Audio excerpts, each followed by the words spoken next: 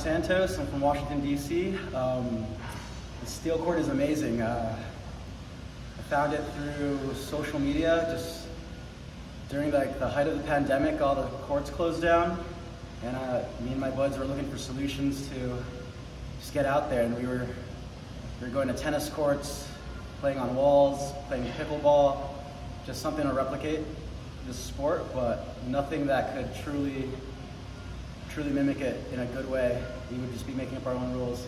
And just one night we find this, and it's totally a dream come true. It's a short trip to New York from DC. If you have a heavy foot, it could even be shorter.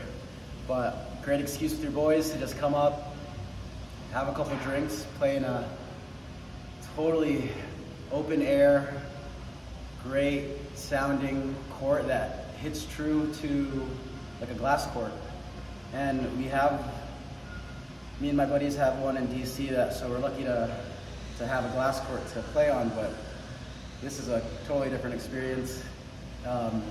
Played on it about 4 or 5 times now, and it's different every time in the sense that the weather just gets hotter and hotter. I'm definitely tanner than I was, say, 4 or 5 months ago. I love it, and I guess I don't have to go to the beach.